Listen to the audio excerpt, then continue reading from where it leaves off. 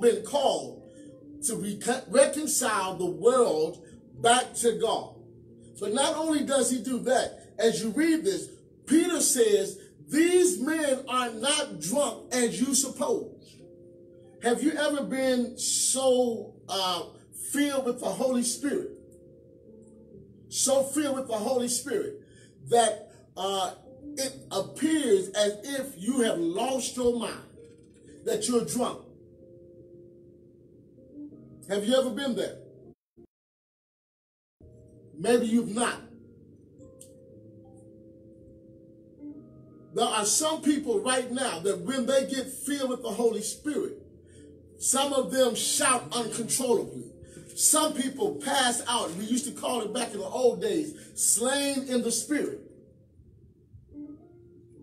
But when the Holy Spirit comes, the people at this time thought these people, that these apostles that were in the upper room, they thought that they were drunk. And Peter had to stand up and say, listen, we want you to know that the people you see here are not drunk, but they are filled with the Holy Spirit. And then Peter says something else. He says that in verse number 21, and it shall come to pass that whosoever shall call upon the name of the Lord shall be saved. That's a very important statement, because there are some people who believe that everybody is going to heaven. That if you're a good person, you immediately are going to heaven. I want you to know that there are certain conditions that must be met in order to go to heaven. And the Bible tells us those conditions. Who knows the conditions that must be met in order to go to heaven? Romans 10:9 tells us that if you confess with your mouth the Lord Jesus Christ and believe in your heart that God has raised him from the dead, you shall be saved. You cannot go to heaven unless you confess Jesus Christ as your Lord and Savior. I'm sorry. Good people, you can be as good as you want to be, but don't know Jesus and bust hell wide open. Anybody want to say something about that?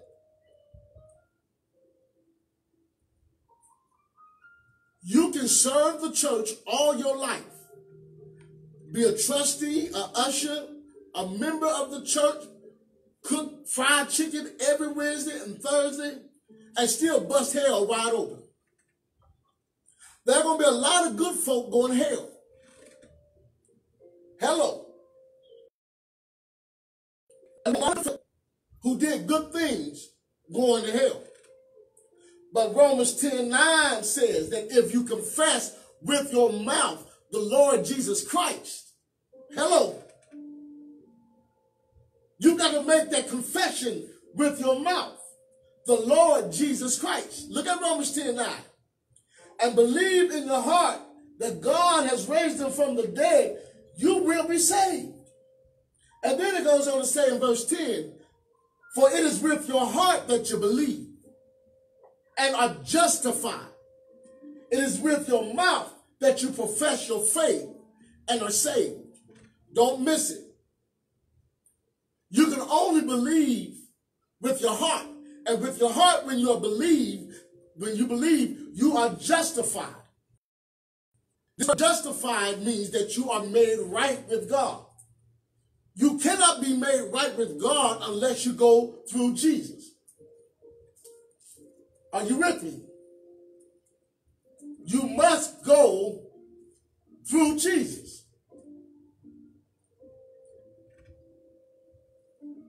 I know that's a tough pill to swallow, isn't it? There's some folk who believe that the way to God is through Muhammad.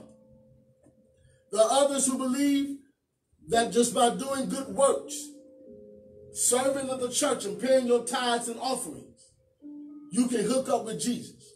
You can hook up with God. I hate to bust your bubble, but with your mouth you profess him, but with your heart you believe him. It's easy to profess him with your mouth and not believe with your heart. There are a lot of folk, when they were children, professed Jesus with the mouth, but they never believed in the heart. Y'all praying with me? And I come to tell you that when you believe in your heart, how do you know you believe in your heart? Because your life changes. When you believe in your heart, then your faith is increased. So when we talk about you being justified, it is by faith alone that you're justified. Look at Romans chapter 5, verse 1. Romans chapter 5, verse 1 says that therefore, since we have been justified through our faith, we have peace with God through our Lord Jesus Christ. You ain't made right because you fried some chicken. You ain't made right because you gave out food at the food pantry. You did a good work. You're made right when you're justified by your faith in Jesus Christ. Being an AKA don't put you in heaven. Being a Delta ain't going to put you in heaven. The AKAs do good work. Deltas do good work. Alphas do good work. But doing the work of the AKA and the Delta ain't going to put you in heaven. It is only when you confess Jesus Christ as your Lord and your Savior. Hello, I know, and don't get me wrong, I wanted to be an alpha for a long time. And can I tell y'all a little story about being an alpha? Y'all got time to hear my story? Y'all don't want to hear the story, do you? I don't think you want to hear this story. I'm going to tell you what happened. I'm going to tell you why I'm not an alpha today. I professed that I want to be an alpha. I believed that I was going to be an alpha. I ain't going to tell y'all this story because y'all can't handle it. You know what? If you want to hear the story about what happened with me being an alpha, I want to encourage you to come to church on one of these Sundays, and I'm going to tell the story. It's going to shock you. It's going to blow your mind. What I'm trying to say to you, that being an alpha, I love you, brothers. Being a Sigma, I love you, brothers. Being in the band fraternity, I love you, brothers and sisters. Will not get you into heaven. Because the Bible says in Romans chapter 5, verse 1, therefore, since we have been justified, guess what? You were justified when Jesus Christ died on that cross, and the moment you accept Jesus Christ as your Lord and Savior, and you accept him through your faith, immediately you are made right with God. And my daddy used to say it like this, that God takes our sins and throw it into the sea of forgetfulness and post a sign out there and says, no fishing. I come to tell you that all the wrong that I've done in my life, God has forgiven me and he has justified me. And since I've been justified through my faith, this is what Romans chapter 5 verse 1 says, I have peace with God through our Lord Jesus Christ. Before I accepted Jesus Christ as my Lord and Savior, I was like Paul. We were enemies of God. Now let me tell you something. You do believe that Jesus Christ is the Son of God, don't you? Huh? Y'all believe that? Now tell me, who is the bride of Christ? Who is the bride of Christ?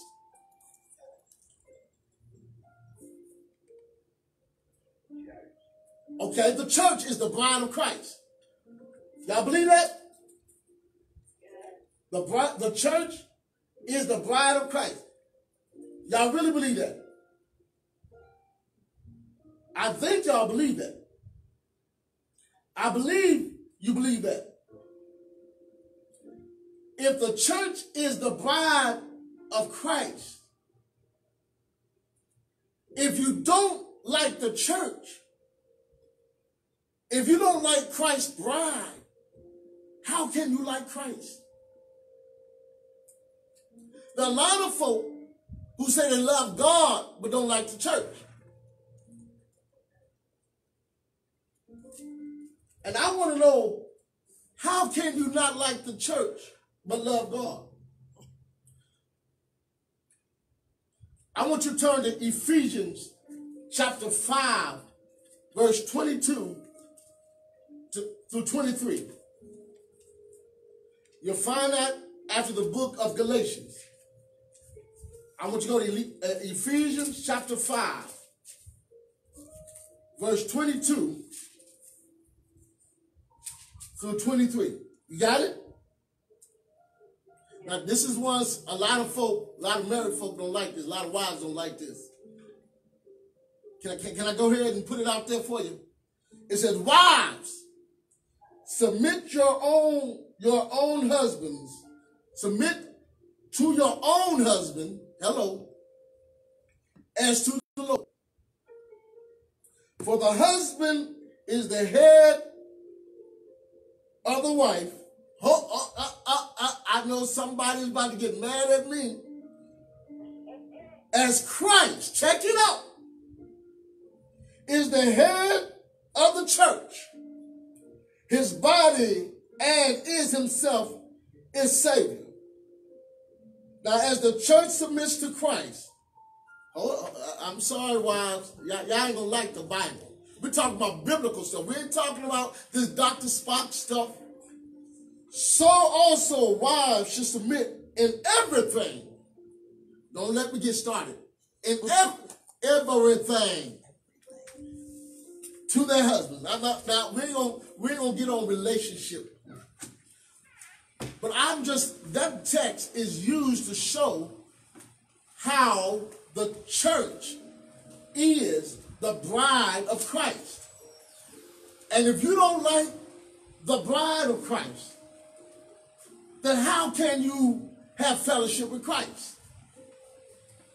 And so when we go back to Acts chapter 2, am I talking too much, y'all? Y'all tell me if I'm talking too much. When we go back to Acts chapter 2, verse number 21, and it shall come to pass that everyone who calls upon the name of the Lord shall be saved. Salvation is more than just calling on the name of the Lord. But then you have to go to Romans and figure out, if you confess with your mouth the Lord Jesus Christ and believe in your heart that Christ is raised from the dead, you shall be saved. And then you got to go on to the next text that says that with your heart you believe, you're justified that way, but with your mouth you profess. And I submit to you that there are a lot of folk right now who say they believe in God, but don't act like they believe in God. There are a lot of folk who say they have faith in God, but don't show their faith. Well, Reverend, how can you say that? Because you won't pay your tithes and offerings. Ooh. How can you say that? Because you won't come out and volunteer. Ooh. How can you say that? Because anytime the pastor says something that offends you, you're ready to take your ball and go home. Why you say that? Your works determine where your faith is. Now, I know some of y'all gonna get mad at the preacher man today. Huh? Because there are a lot of folk who say they got faith.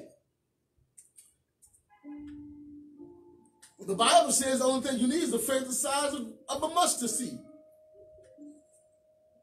But I just want to know, where is your faith? Where is your faith?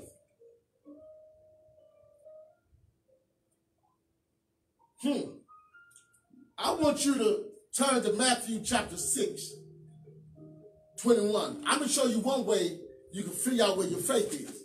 You got your Bibles? Turn to Matthew chapter 6. This is Bible study.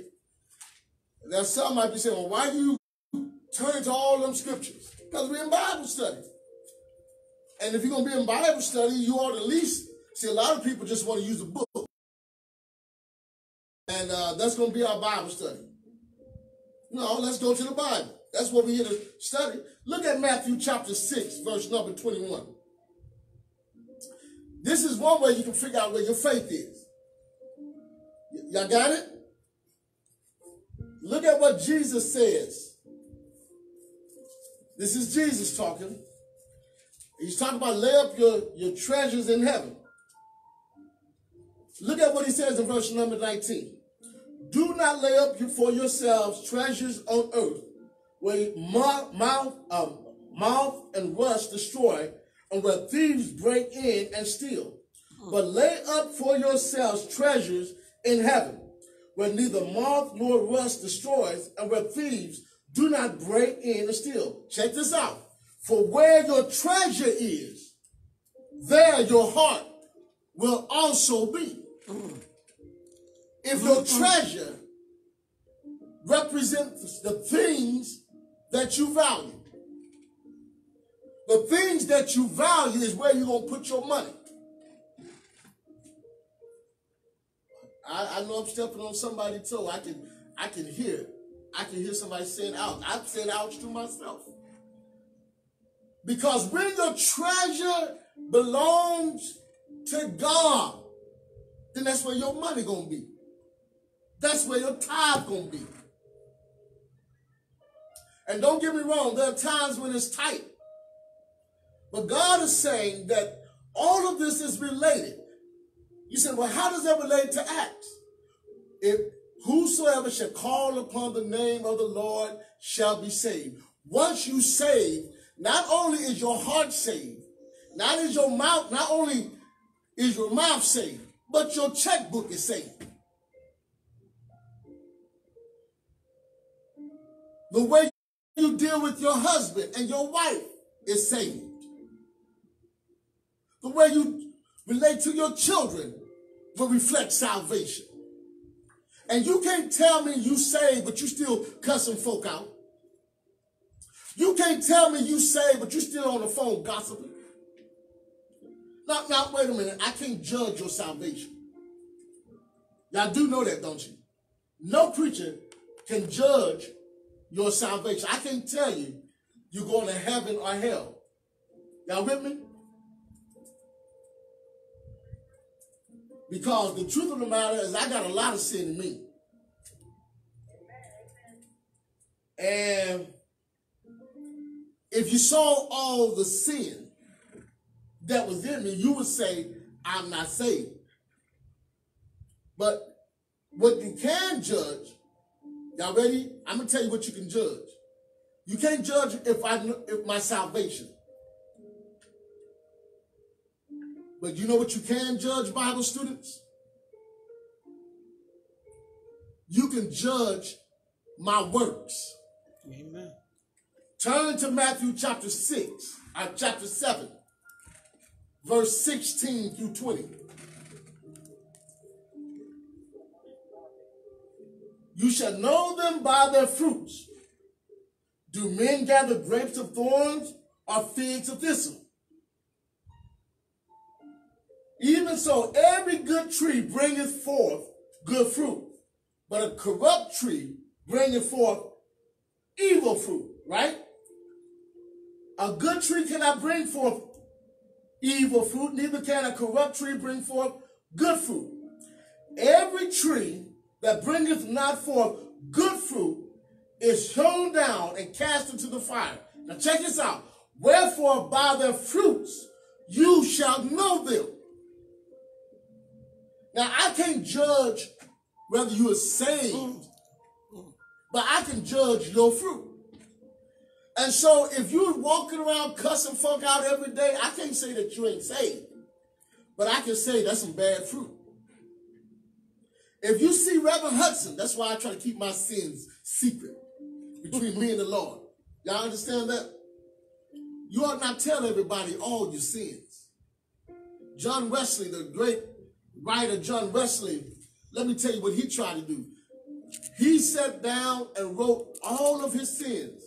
And every time he conquered one sin, guess what happened? He found out he had another sin. And just when he conquered that sin happened, he found out that he had another sin. And so the more he tried to become perfect, the more he realized that he was a sinner and that he could not be perfect. Now, I know the Bible says, be ye perfect as I am perfect. And that text is talking about being perfect in the way we love one another. But Paul recognized that. And guess what he said? I'm going to help somebody. Somebody turn to Romans chapter 7, verse 24. We're still talking about being saved, y'all. And we're still dealing with Acts. But when you talk about salvation, you've got to realize that even though you're saved, it doesn't mean that you ain't going to sin. In fact, before I got here, I almost sinned on purpose. See, there are sins of commission and there are sins of omission. The sins of commission are the sins you willingly do, and then the sins of omission are the sins that you have no idea that you're doing. Am I talking too much, y'all? Tell me. I want you to turn to Romans chapter 7.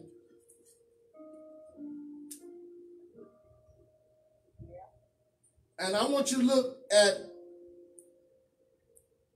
let's start at verse number 14. Y'all ready? I'm going to read it to you. If I'm going too long, y'all got to forgive me. But I get excited when I get into this word. Look at what Paul writes to the Romans. And if you know about the Romans, they had all kinds of worshiping going on. And there were some who were trying to bring some of the worshiping that was going on outside of Christianity and to the Christian faith. But look at what verse 14 says in Romans chapter 7. For we know that the law is spiritual, but I am of the flesh, sold under sin. For I do not understand my own actions. This is Paul. For I do not do what I want, but I do the very thing I hate. Anybody ever done that? Now, if I do what I do not want, I agree with the law. That is good. So now it is no longer I who do it, but sin that dwells within me. So when I do and obey the cravings of my flesh, it's not I who's doing it. It's the sin that is in me, because the flesh wants to please itself. For I know that nothing good dwells in me that is in my flesh. Do you realize that right now? That as long as you're in your flesh, there's nothing good in your flesh. I don't care how far. Listen, you can be fine as homemade wine. I mean, fine as homemade wine and still be corrupt. For I have the desire to do what is right, but not the ability, check it out, to carry it out. That's why when we look at the book of Acts, when the Holy Spirit comes in us, the Holy Spirit gives us the ability to carry it out. Check it out. For I do not do the good I want, but the evil I do not want is what I keep on doing. Look at verse number 20. Now, if I do what I do not want, it is no longer I who do it, but sin that dwells within me. Check it out.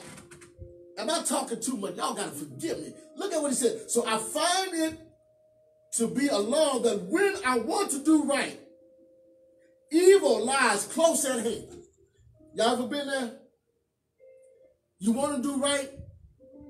You say, look, I said I ain't going to stop by another McDonald's. I swear for cheese. I said I ain't going to eat another. January 1 every year. December 31 every year, I make the same promise. I'm going to lose 50 pounds this year. And I start off doing good.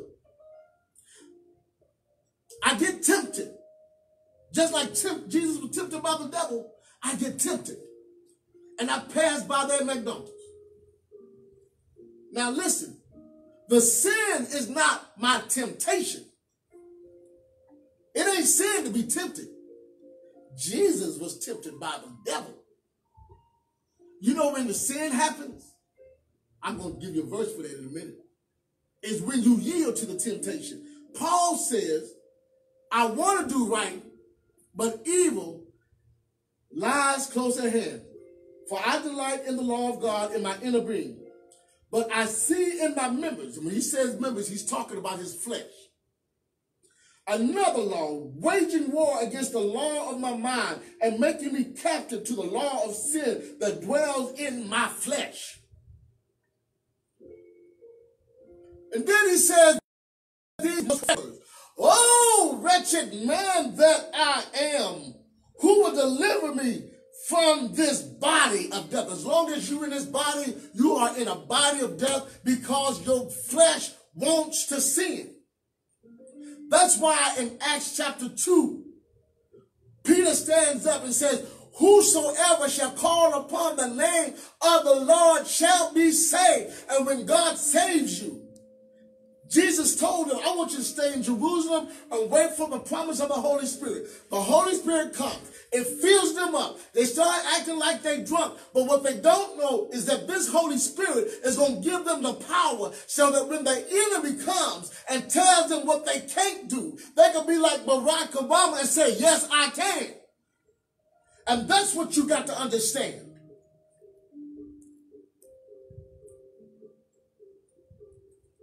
Y'all praying with me?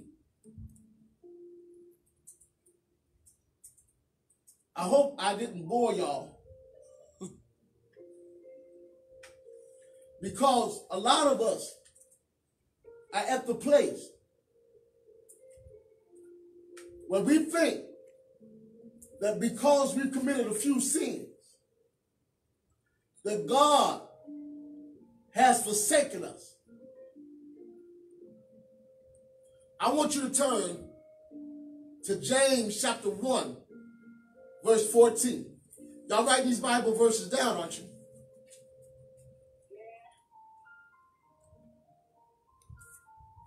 I want you to turn to James 1,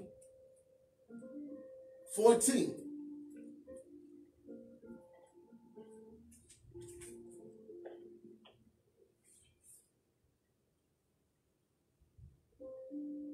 Now,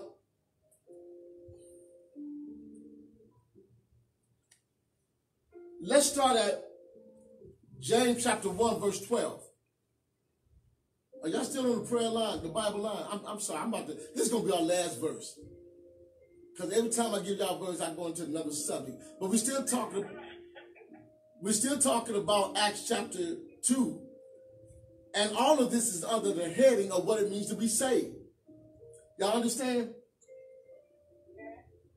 Have I given y'all too much? Okay, y'all let me know. Are y'all confused about what I'm talking about today? Okay, because I'm parachuting all over the place.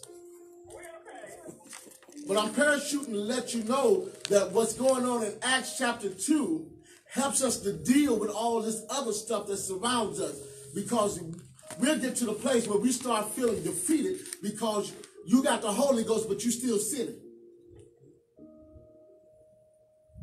And I'm going to tell you now, you show me one preacher that say he don't sin no more, I'm going to show you a liar. All right? And let me tell you, even the 80 and 90-year-olds sin. The only reason why they ain't doing what some of us young preachers do, because they're too old, a little of them.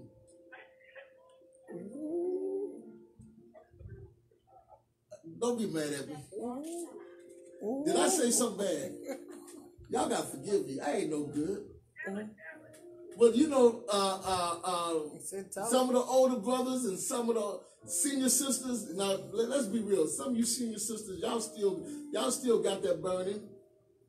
It ain't left you. Age does not take away the burn. I don't care how old you get, there's something you dealing with. Y'all got to forgive me. I know I have been bad this morning. I have been bad this morning. I have not been godly. I done talked about the older brothers because I'm getting there. You know, I remember my daddy saying this one day, and my mother died, and you know, he's 70-something years old. He ain't old. 70-something ain't old, and 80 ain't either. But he just seasoned. And so he decided he gonna up and get married. And I wasn't ready for my dad to get married. My mother died. And I'm saying to Dad, you too old to be getting married. He told you, didn't he? And then he said, he looked at me. You know, I ain't gonna never forget it. Dad, I hope you ain't listening because I'm telling a story. So he showed me the lady that was chasing. She was chasing him. I mean, chasing him like he had 10 karat of gold, just chasing him. And I had never seen him. And so one day I was sitting there and said, son, that's her right there. And I was thinking it was somebody else. And I said, well, you know, I was shaking my head. I was praying for my dad.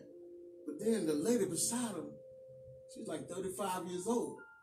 And I said, well, Dad, I understand. And then, but he said something that really was profound. He said, but son, she makes you come alive. And that was profound for me to think that at that age, my father was still alive. And that only means to say that just because you are older doesn't mean that life is over for you. And being older does not mean that you won't be tempted. Because I know some older sisters who get tempted and some older brothers. And I want you to know being tempted is not a sin. Look at what James 1:12. Y'all gonna come back next week. Y'all come back next week. I'll do better. Listen, look at what James chapter 1 verse 12 says. It says, blessed is the one who perseveres under trials, because having stood the test, that person will receive the crown of life that the Lord has promised to those who love him. Verse 13 says, when tempted, no one should say, God is tempting me, for God cannot be tempted by evil, nor does he tempt anyone. Now look at verse 14. But each person is tempted when they are dragged away by their own evil desires and enticed. Y'all understand that? Then after desire has conceived, it gives birth to sin. And sin, when it is full grown, gives birth to death. Being tempted is not the sin. The sin is when it becomes full blown. You meditate on it. You think about it day and night.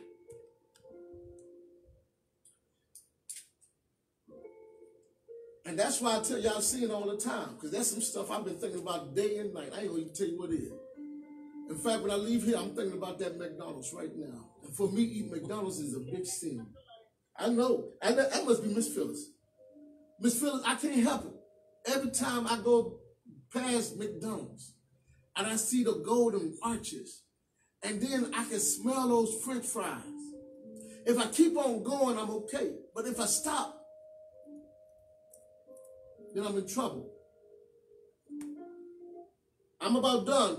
I want to get back to Acts 2, because Acts 2 says that if you confess with your mouth the Lord Jesus Christ, it says that whosoever shall call upon the name of the Lord shall be saved. And Acts is true. Y'all pray with me? I'm trying to tell you that God is giving you this Holy Spirit. And he is giving you the power. And when he is giving you this power, it becomes your responsibility to use your power. And so when you're tempted, you call on the name of the Lord, and God will give you the power. I'm going to give y'all this last thing. My daddy said it this way. He said, son, you only need 3 things to be aligned in order for something bad to happen. Y'all ready? The only 3 things you need for something bad to happen is time, space, and opportunity. If you have the time and space but not the opportunity, you're good. If you have the time and opportunity but not the space, you're good. You might have the space and the opportunity but not the time. But when you have the time, the space, and the opportunity, watch out. I don't know who I'm talking to, but I'm talking to somebody who's got the time, you got the space. You've been thinking about this thing, but you ain't had the opportunity. And what Paul is saying, what Peter is saying here, that this Holy Spirit, when the time, the space, and the opportunity shows up, that you will have an opportunity to escape it. Because the Holy Spirit will give you the power. Y'all with me? And we're about to end this thing. I hope I didn't stay too long. I know I got a big mouth. But I wanted to take you back to Acts chapter 1, verse 8.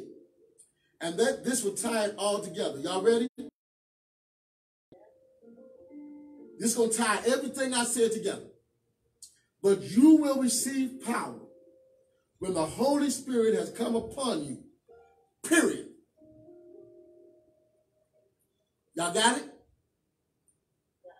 So when time, space, and opportunity is made available, you got the power to resist.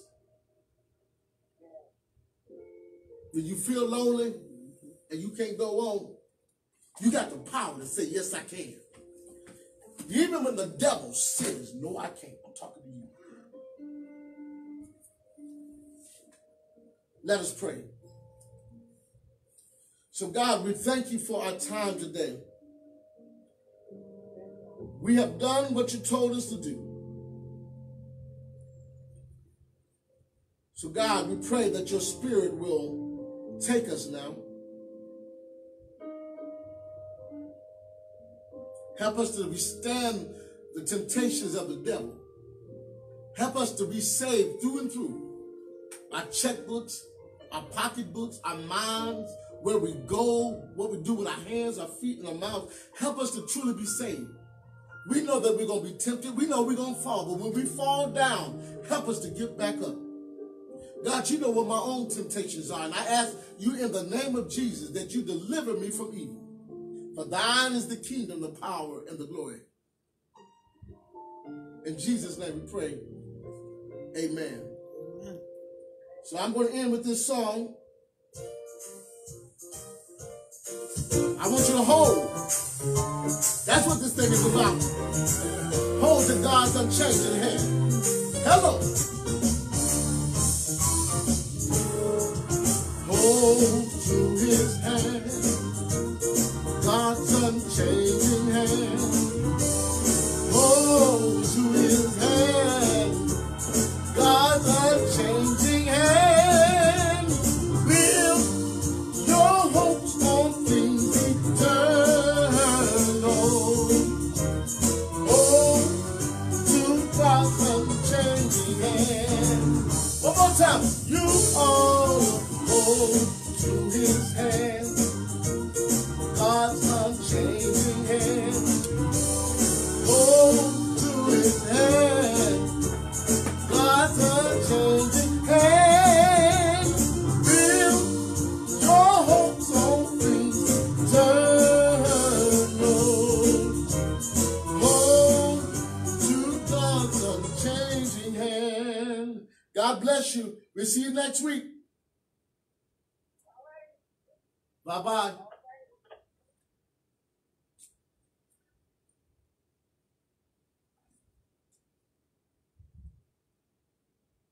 And so those of you who are on Facebook, we hope that this has been a blessing to you. And we pray that as we leave this place, that you don't leave what the core, what the center of this message was really about. And that is that you have the power, that when Acts came, you received the power. The church was birthed. But not only that, as an individual, you got the power to say, yes, I can. I'm going to ask now if our dear sister will turn the Facebook page off on my tablet